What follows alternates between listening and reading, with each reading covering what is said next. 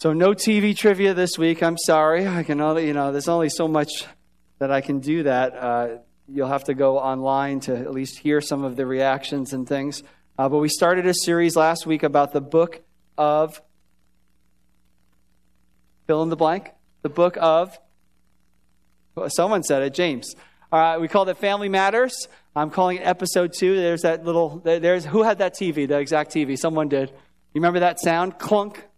Clunk when you change the stations. Let me give you a little bit what we're going to probably do every week, because James is a letter, not unlike many of the letters in the New Testament. And again, I'm using the TV and family TV show analogy, but oftentimes when you watch a show, they would do last time or do a quick little recap, and sometimes you're grateful for that. And what's been happening. And we're going to do that each week with James, because we're going to have to take a couple steps back, because usually there's a congruent thought going through maybe 25 verses. So I sometimes have to back up for us to move forward. So bear with me. And if you're jumping in for the first time, you'd be like, I have no idea. I didn't see that one. So it'll be up there on YouTube soon. We're a little bit behind, but please, I do encourage you, not just, we're not breaking the internet in terms of views, but it helps that you're caught up on a series if we're in a series. You can listen to it on podcast. You can listen to it on YouTube in the background, just so you know where we are each week. And so James is the physical brother of Jesus. Okay, I know last week some people were like, oh, really? Yeah. Mary and Joseph had other children after Jesus, and James is one of those brothers. We discovered last week that many of Jesus' siblings did not believe in him, of who he was at first. We covered that last week. And so this is a broad kind of pastoral letter. It's not like Paul, who would write to a specific church. James was writing more to churches all over the place, and that's why it's easier sometimes to translate to our time, because it's open and broad like that. And again, I'm using the family analogy because obviously James is in the family of Jesus, literally, and we use that term, as you already heard this morning. We use that term. If you don't realize, when you walk in this room, it says family room. All right, and that's an intentional thing that we did, and we believe that within a church.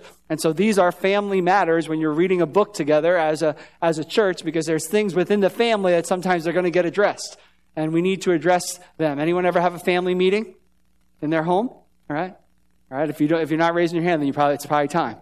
It's probably time that you need to have a family meeting. All right, and usually the children are like, oh, great. But we have good family meetings sometimes. We've had family meetings of all right, what's the bucket list for the summer? What do we want to do? We don't always accomplish them, but it's sometimes good to have a good family meeting where it's not just we're addressing an issue, we're planning something fun, and we want to make sure that everybody's input is there. So it doesn't always mean it's bad. And so we covered a couple of things last week. Talked about trials, facing trials and testing. That perseverance leads to maturity and this idea of completeness. And we need to persevere in our faith. Remember, you don't just slap these verses on to some arbitrary thing going in your life and say, you need to persevere.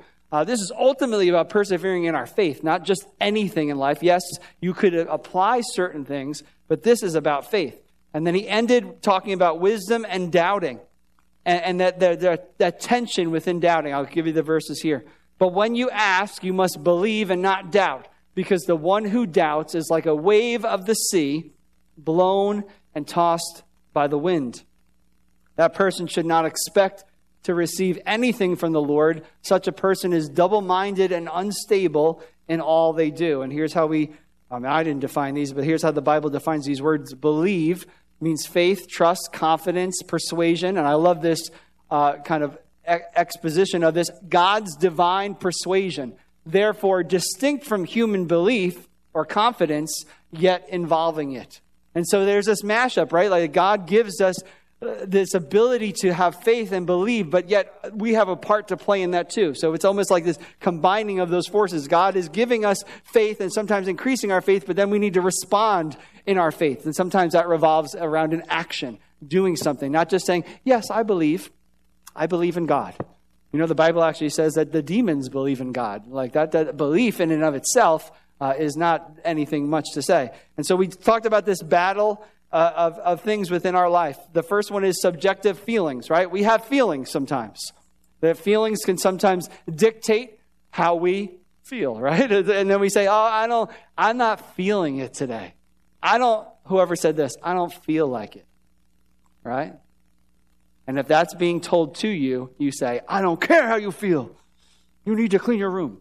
Right? No, right? So we can't let feelings just dictate us. And so feelings get in a battle against the world's ideas, right? What people are saying, what the culture is saying, we assume the majority of people, I know friends, everyone's doing this or that, I'm not sure. And then there's this other part here versus God's word, all right?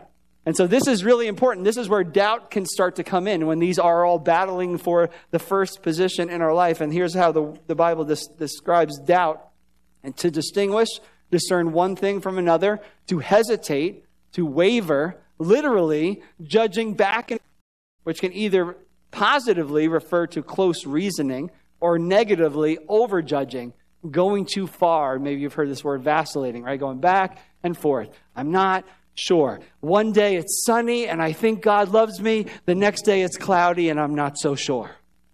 Anyone ever been there? Right? That's your feelings getting in there, right? Then something comes across your feed and someone says, oh, you know what? God doesn't exist. And here's the 5 reasons why, blah, blah, blah, blah, blah. And you're like, oh yeah, you know what? I don't know. And then it starts to create this tension with us. And these things will down into all areas of our life. And so James is going to go right in the next thought and address an area where this double-mindedness can take place. Look at James chapter 1, verse 9. Believers in humble circumstances ought to take pride in their high position. But the rich should take pride in their humiliation, since they will pass away like a wildflower. For the sun rises with scorching heat and withers the plant. Its blossom falls, and its beauty is destroyed. In the same way, the rich will fade away, even while they go about their business. Now, actually, just a few weeks ago, we covered this story of the rich young ruler within Scripture. And so we understood, right, that even that parable isn't so much about money, but about our heart and what might be distracting our heart and keeping us in the way of following Jesus. And so even here, right, someone could say, well, I'm too poor to do anything for Jesus. And someone could say, well, I'm too rich to do anything for Jesus because I got stuff I got to do. And so this double-mindedness can start to take place in all different ways. Faith versus doubt. Works versus grace, right? Oh, I got to earn this. And like, whoa, we just sang our hearts out saying your grace is enough. Well, which one is it? There's that tension. Poor versus rich. So I want you to understand, this is what James is touching on. It's a big theme, but it's connected to the verses we already covered last week. But money and status mean nothing in the kingdom of God. God's not caring really where that's at. He will use maybe those, but he's not concerned. He's like, oh, okay, well, yeah, you have an excuse one way or the other not to do something for me. Too rich, too poor, whatever it may be. Here's another literal, it says this, one of the commentaries says, lift up the poor believers now, require the rich believers to humble themselves. This is the intent of what James is saying. So don't put too much weight in status or things. Jesus actually addresses this in Matthew. Do not store up for yourselves treasures on earth, where moths and vermin destroy, and where thieves break in and steal. Anyone ever have a moth eat something in your closet? I believe recently I put on a suit, and we don't know what it was, but I had like holes in my suit, and I was like, ugh. But I also had a friend growing up that his parents were mothball fanatics. And my parents actually used to call him as a joke mothball because he would just reek of mothballs. But I guess they didn't have moths in their clothes. I don't know if that's the payoff, but there you go. He goes on to say this, but store up for yourselves treasures in heaven where moth and vermin do not destroy and where thieves do not break in and steal. For where your treasure is, there your heart will be also. Right? Jesus is getting to the heart of things. Like, it doesn't matter all this stuff. We put so much effort sometimes, right, at building our kingdom here, and it's not going to last. And he's saying, where your heart really is, where your treasure really is, that's what's going to show. And so here's what these words mean. This is important. Even here, poor and rich. Poor means humble or lowly, in position or spirit, and sometimes in a good sense. So poor doesn't necessarily mean like, oh, I'm reaching a certain economic level. It could just be in the state of where you are. Now, rich is a little different, abounding in, wealthy, or fully resourced. And so he's making this differentiation here. And so here's two other verses that talk about kind of echoing what James is saying. Matthew and Proverbs. Matthew 23:12 says, "For those who exalt themselves will be humbled, and those who humble themselves will be exalted." God's always looking at the heart of the person. No matter where you are, right? Sometimes he'll need to humble you, and sometimes if you're humbled already, he will exalt you because it's God doing it. It's not us doing it. Now we're fighting for position, trying to be known, trying to make enough money to keep up with the Joneses. Who are the Joneses, right? But there's always someone in our life where we're trying to reach that bar. And then Proverbs says this, "The wealth of the rich is their fortified city. They imagine it a wall too high to scale." Come on, we've been there too. And maybe that wall doesn't seem too high, but when we have a certain amount of money in the bank account, what do? We feel good, right? We feel okay. Whew. But when it starts to dip, we start to get nervous. And that's where even that double-mindedness can start to happen. Oh, okay, God. Oh, no, something's happening. It's getting lower and lower, and now I'm getting worried. Are you really there, God? Are you going to show up? And we base it on that. And God's like, I don't care about money. I don't care about status. That doesn't matter to me. You can still do great things for me. Don't get being pulled back and forth like that. James is going to go on. He already used this imagery. I don't know if you caught it there. And if something that they were familiar with.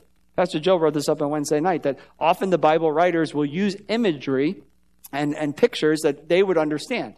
All right? I don't think we would understand it fully, right?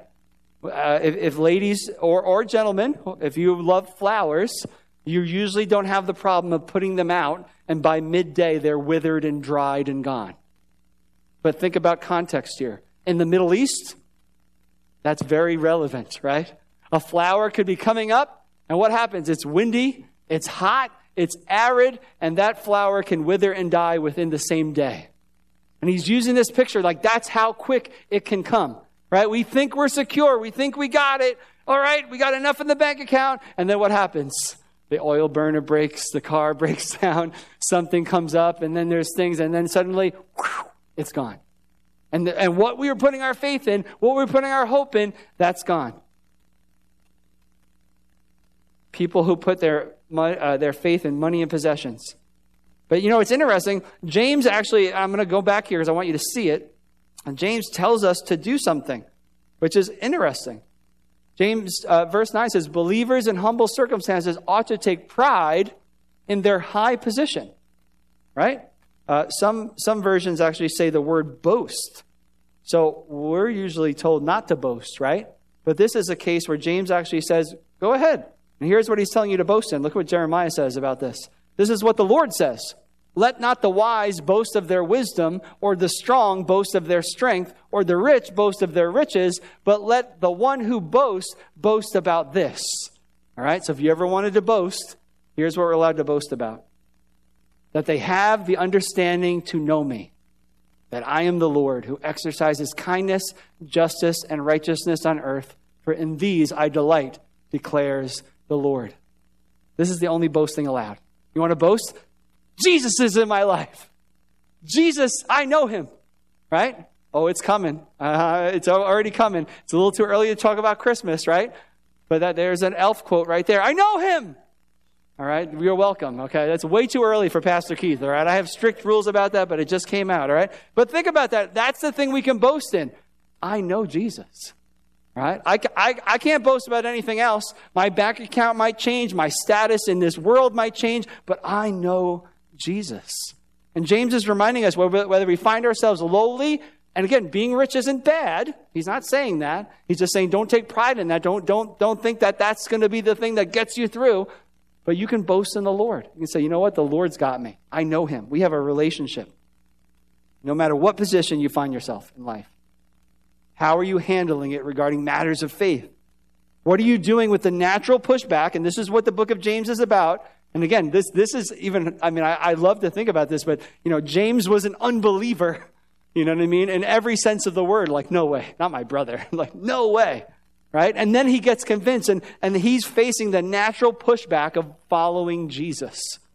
And he's encouraging the church then and encouraging the church now. There's going to be natural pushback that happens when you start to really follow Jesus. Amen? You're going to find it when you start stepping out and living God's truth, not just talking it, which is important, but actually doing it. And someone says, why are you doing that? Or why are you not doing that? And then you're going to have to give an explanation. Oh, well, I'm a Christian. And here's why. You know? And sometimes that challenges us when we say, I don't know why. Why am I doing this? Why am I not doing this? It makes us dig in. Many things will creep up to replace that number one position in our heart, in our life. That's supposed to be the Lord. But many things will be fighting for that every day. Don't think that they rest. They're like, oh, okay, you Jesus in your life? All right, we'll back off. Right? Every day they will be fighting and vying for that position. This is a battle sometimes, but we need to know how to fight it. 2 Corinthians says this, for though we live in the world, we do not wage war as the world does. The weapons we fight with are not the weapons of the world. How many people are grateful for that? All right? Because it would be easier to just jump in and do what everybody else is doing. All right? I'm going to fight back the same way. All right? You insult me, I'm going to insult you right back. But this is bigger and deeper than that. This is also an internal struggle. On the contrary, they have divine power to demolish strongholds. We demolish arguments and every pretension that sets itself up against the knowledge of God, and we take captive every thought to make it obedient to Christ. Did you ever have to do this? Did you ever have to have the war inside here? All right, it starts to happen like, oh, I'm wrestling with this and I'm fighting with this. Faith over fear, right? Truth over lies. What do I do, Lord? How do I handle this? What does your word say? I'm confused. Lies, doubt, fear, stress, your past, opinions, circumstances, pain. All of these things sometimes have to come under obedience to Jesus. And what does he say about those things in our life? Personally and culturally, prayer is powerful. This is the context of this verse, right? You understand, like the early church was facing the ultimate pushback where people were literally being killed for their faith. Oh, you're following Jesus? No. That's not going to happen, right? And so they are literally fighting against this, and I'm sure they wanted just to argue, and not that they didn't. Paul was positioned many times through what? Prison, beatings, shipwrecked, all of these things, but God kept positioning him in front of people of high stature and in society and leadership, and having Paul explain things. Talk about the Lord. And oftentimes they were like, oh, thank you, back to prison. You know, they didn't just change immediately, but that was impacting things. Are we ready to do that? Who's signing up? All right, let's all go to jail together. Ready? No altar call today. The police are coming. Right? That's not what you're going to put on your social media. Come to service today. You're probably going to be arrested. Right? That would not be the thing that we would even think about. Yet what happens in our life, there is natural pushback when we start to follow Jesus. And as soon as we get that, what do we start to do? Whoa, back and forth. I'm not sure if I should follow Jesus. This is a little too much. I don't want to be one of those holy rollers. I don't want to be one of those. So I'm going to look radical. So, I'll go to church every once in a while. I'll just pick up my Bible when things get really tough. I'll wait, I'll be a CEO Christian. Christmas and Easter only. Come on. Some of you were that before you came here. All right? You did your time. All right? Okay. Yep. I'm in, I'm out. Hope that priest or pastor talks quick because I got stuff to do. I'm going to go long today, extra long. Here's what I encourage you to do. I ended before saying prayer is powerful. Right? What does it say? We have divine power to demolish strongholds. Why? By going out there with our sword of the Spirit and knocking someone in the head? No, pray. Pray. Do you believe that? Do you believe prayer is powerful? I do. And is it a struggle sometimes? Absolutely. Is it a struggle to get here for Wednesday on time? Absolutely. Is it a struggle to sacrifice? Pastor Keith, Saturday might be the only day I can sleep in. Okay. I get it. I've been there too. Is it going to be worth it? But we have no problem if I went around this room and say, tell me something terrible that's going on in our world, in our town, in your life. We can complain. Good. Aren't we good at complaining? That's not a spiritual gift, but we're good at it, right? Some of us have no problem. Oh, I can tell you a list of things that are wrong. We have divine power to demolish strongholds, demolish arguments, and every pretension that sets itself against the knowledge of God. Whew. That sounds pretty powerful, right? That sounds exciting. That means this. Pray for elections. Okay? Pray. Hello? That's amen, right? Amen? Right? And not just, oh, God, this is what I want. God, what do you want? Pray for schools. Are you praying for our schools? Pray for our schools. Do you realize that students and teachers and administrators are influencing a generation after generation all over this world? Pray for our schools. Doesn't mean they're perfect. I know that, so let's pray. Pray for our neighbors. Oh, but you don't know my neighbor. Trust me, I get it. Pray. Pray for our family, our friends, our kids. Sometimes you need to have a spiritual pep talk with your own soul, because you can start to doubt. You can start to be double-minded and be like, well, I don't know. Back and forth, right? It gets tiresome. Look what Psalm 42 says. This is David. He's talking to himself. You can do it now. You have Bluetooth. It doesn't matter. No one will know. You can do it in the car. No one thinks it's weird anymore. Why, my soul, are you downcast? Why so disturbed within me? Put your hope in God, for I will yet praise him, my Savior and my God. Sometimes we need that spiritual pep talk. Like, okay, all right, hold on. Stop everything. I need God's word. I need to focus. I need to get my head straight here. Because what I talked about last week, that idea of being on the sea, if anyone's prone to seasickness, you know what happens when you're seasick. You cannot function, right? Besides turning green. You can't function. You can't do anything. You're just like, leave me alone.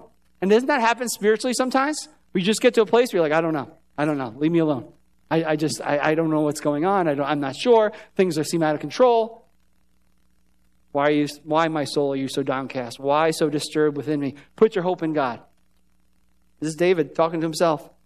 This is why worship is so important and powerful. I pray that it happens more than just on a Sunday morning when we do it. Reminding my soul of God's truth, his character, his action. I'll give you a couple examples because I think these are all appropriate. I know there might be arguments about worship and different things, and we can have them, and that's fine. But sometimes there's songs that are just talking to God, right? I put it in parentheses, maybe a song you've heard that we do here. Thank you, Jesus, right? I'm just talking to God. Thank you, Jesus. You set me free, right? I'm just talking directly to God. I'm just thanking him. Then there's songs talking about God. How great is our God, right? I'm just singing about him. And that's important, right? My soul needs to hear how great is our God. Sometimes it's just proclaiming beliefs. Every giant will fall, right? We've sang that. That's one of Pastor Keith's favorites because I know those 4 chords, all right? But I love the words in it, right? I'm a word guy.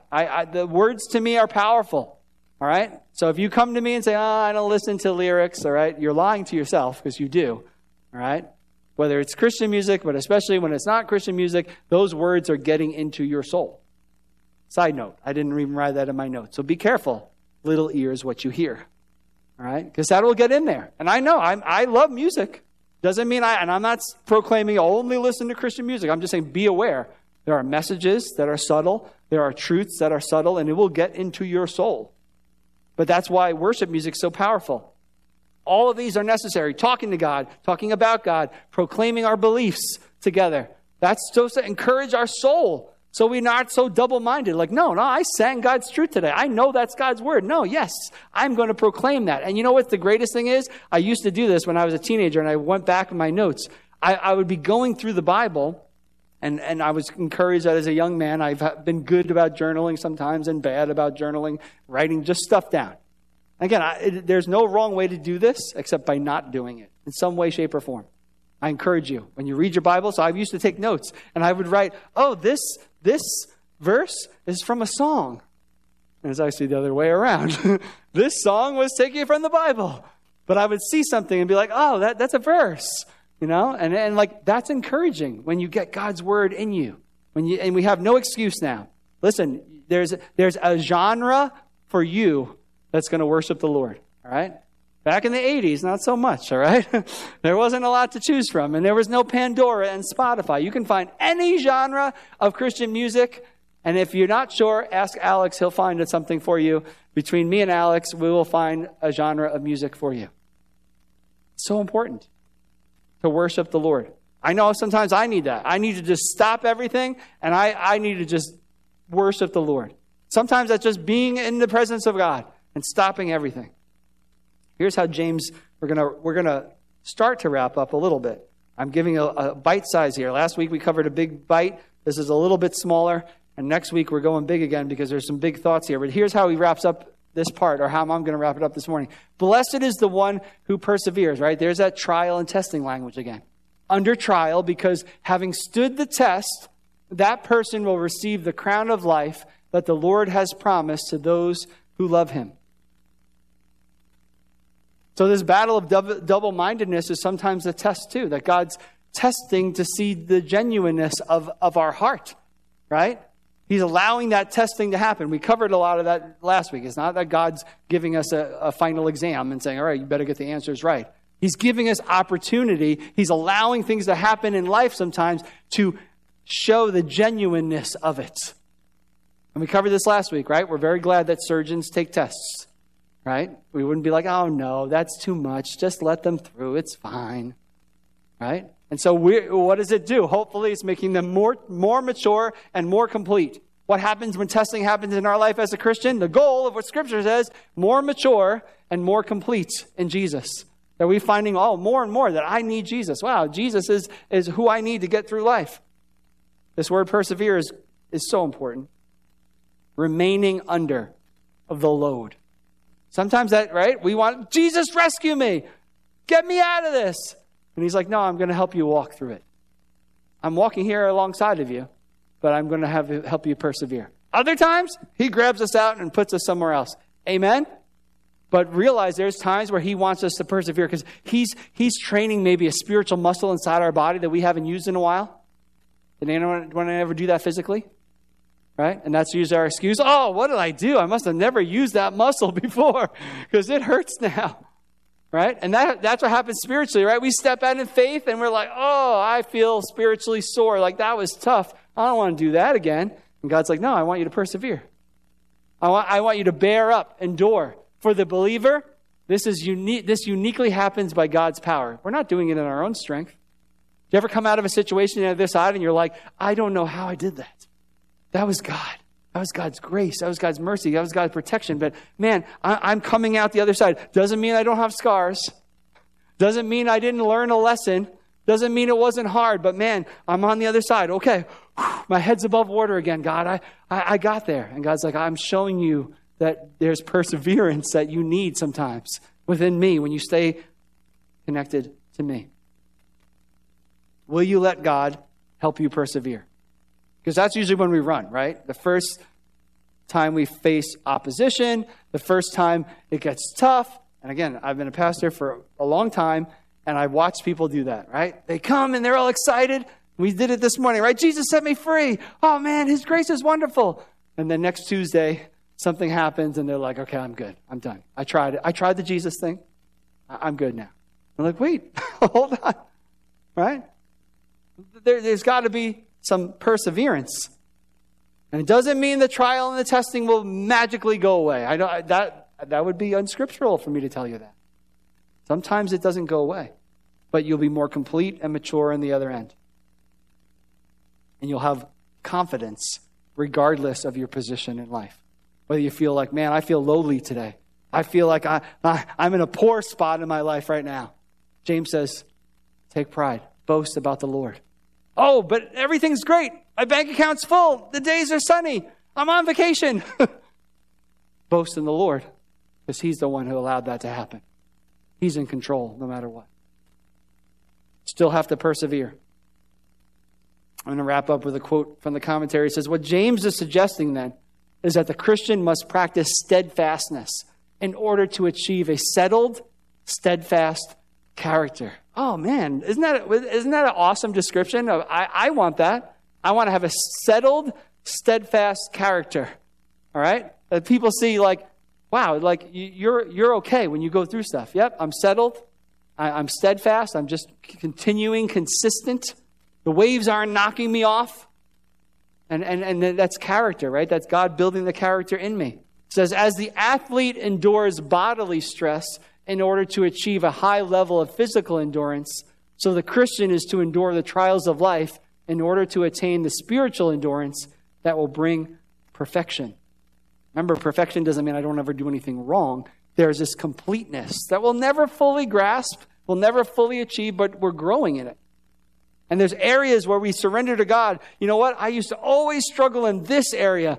But man, you know what? Jesus has helped me deal with that issue now. That area of my life, I've really put under his lordship, and he takes care of that. But I'm still struggling with this area of my life. Anyone ever been there? Right? We're still growing in that perfection, still growing in that completeness where like, yep, Jesus has got this, but I'm still struggling giving him this. But I want to, and I'm giving him a box a day until that room is emptied, and then he can have full control. I think that's okay. And again, I'm not talking about sin. All right? Jesus better clean house if there's sin in your life. That needs to be taken care of. Don't play around with that. These are areas of control. I'm going to end with a verse that I love, but I'm going to put it in context. Galatians chapter 6, verse 7. So important, again, to read certain things in context. It says this, "Do not be deceived. God cannot be mocked. A man reaps what he sows. Whoever sows to please their flesh, from the flesh will reap destruction. Whoever sows to please the Spirit, from the Spirit will reap eternal life." Right? I think we understand reaping and sowing. It's this agricultural picture. All right? We plant something, we water it, it's going to grow. And many of us know that. It might not grow overnight. But if you are watering something in your life that is destructive, that is sinful, and you might be like, oh, it's just a little bit here. It's just a little bit there. Right? It will grow and it'll eventually be destructive. But at the same time, in a good way, you might not feel like there's a lot of growth. Oh, I just watered a little bit here. I just prayed on a Sunday morning. I just came to a Wednesday night Bible study. I just started to get consistent in my devotions, but I don't feel like anything's happening. Come on. Who's been there? I don't feel like anything's happening. Keep watering. Keep sowing those seeds. Keep allowing the Lord to do that. Keep showing up to those opportunities. You know what happens when someone misses church? Okay, and I'll be the first to admit it. I've missed church before. I'm usually somewhere else. I'm not just sitting home. If I am, please come to 17 Tucker's Lane and come get me. All right, if I'm just sitting home like, I don't feel like coming today. All right? Because I've wanted to do that to some of you. But what happens? You miss once? It's easier to miss twice. It's easier to miss another time. And no one called me from that church. Nobody cares. I'm good. I can be a Christian by myself. Right? I don't see anywhere in Scripture that says otherwise. I'm good. I don't need church. Well, church needs you. This is part of how we grow. This is part of the kingdom business that happens here. Yes, there are things that you need to do individually. Please do them because it impacts what we do corporately. And it helps or hurts. And so let's keep sowing, and then we get to reap. And it goes on. We're not done. We're getting to the verse that I love to say. Here it is. "Let us not become weary in doing good, for at the proper time we will reap a harvest if we do not give up." You think nothing's happening? Oh, it's happening. It's happening under the surface. There's things growing. Trust the Lord. Trust the process. Because at the right time, poof, there's going to be breakthrough. And we're going to be like, oh, something's growing. Something's growing. Oh, wow. There it is. And those roots are going to be growing deep. God's preparing you for something that you thought, oh, this isn't really happening. This is a waste of my time. I should show up to pray. I prayed and nothing happened. I have heard that story so many times. What if, and this is just my own thinking, you prayed 99 times and God's like, just get to 100. The breakthrough's coming. And you're like, I'm done. I'm not going to pray about that anymore. God's like, well, wait, there was something under the surface that was growing. It was amazing. I was getting you set up for this amazing breakthrough. And you just give up. Persevere. Let us not become weary in doing good, for at the proper time we will reap a harvest if we do not give up. Therefore, as we have every opportunity, let us do good to all people. All people. All people. All means, oh, very good. What wise people you are. Especially to those who belong to the family of believers. You can't do good to the family of believers if you're not spending time with them. You can't spend time, you can't do good to the family of believers if you're not growing as a family. And this is why family matters. Family matters, and there are family matters. Catch my tone there, right? And it matters. And so we're reading the book of James together. So here's how I want to end this morning. I'm going to close in prayer, and then I'm going to encourage you. If you're in a situation, and it might be just everyday stuff. Might not be anything groundbreaking. You'd be like, it's just my everyday life, but I need to persevere. I need to really follow Jesus, and I'm struggling, and I just need to persevere. We're going to pray, and for those who want to wait upon the Lord, and that's what this song is. You've heard it. We've done it here. I've played this before. We're going to wait upon the Lord. And what does it say? The scriptures say, if we wait upon the Lord, He will renew our strength, right? And if some of us, we get weak, I'll raise my hand, right? Because sometimes we're trying to do it in our own strength. All right, I got to get through another week. I got to get to another paycheck. I got to get this through. And sometimes we need to wait upon the Lord. We need to ask Him for that strength, to keep persevering, to keep letting those seeds out in our heart and everywhere else. I love that. Therefore, as we have every opportunity, let us do good to all people, right? What happens when you don't feel like it, right? Maybe you've run into someone like that, and you're like, and you hope you have this. Oh, maybe they're having a bad day. You're like, can they be having that many bad days? But we don't want to be the same way, right? Because we can do that, right? And so let's be persevering in the Lord this morning. Will you stand with me this morning? If you need to go, listen, no shame. There's no one going to be shaking you down at the door, making you feel bad. But I'm going to encourage you. I'm going to encourage you to come up to the altar. I'm joining you. We may pray over people. We may not. We're just going to wait upon the Lord. All right? If you know the song and you want to sing it because it's helping you connect to the Lord, sing it. If you just want to spend time with the Lord, again, perseverance is not easy. And we can't do it in our own strength. So, Lord, I just pray this morning that you would give us the ability to wait upon you. And I know, God, that there are people within this room that have big situations that they're waiting upon you for. They're saying, God, I can't do this in my own strength. I'm having trouble following you because A, B, and C, and D, and E are happening. God, you're very aware of it this morning. And I pray, God, that you would renew our strength. That we will continue to wait upon you, but that doesn't mean we don't move forward. That means we keep moving forward. We keep doing good. We keep sowing, and we prayerfully are reaping what you want to see in our life. And God, let that verse really ring true in our heart, that we would not grow weary in well-doing. But at that right time, God, we're going to continue to see a harvest happen within our own lives, through this church, in our community, all around us, God. Because your word proclaims it. And this is your goal, for us to be the hands and feet of you, Jesus. To be your mouthpieces, to be your examples. You called us as believers to proclaim your gospel and make disciples. So help us to do it this morning. Help us to persevere in Jesus' name. Amen.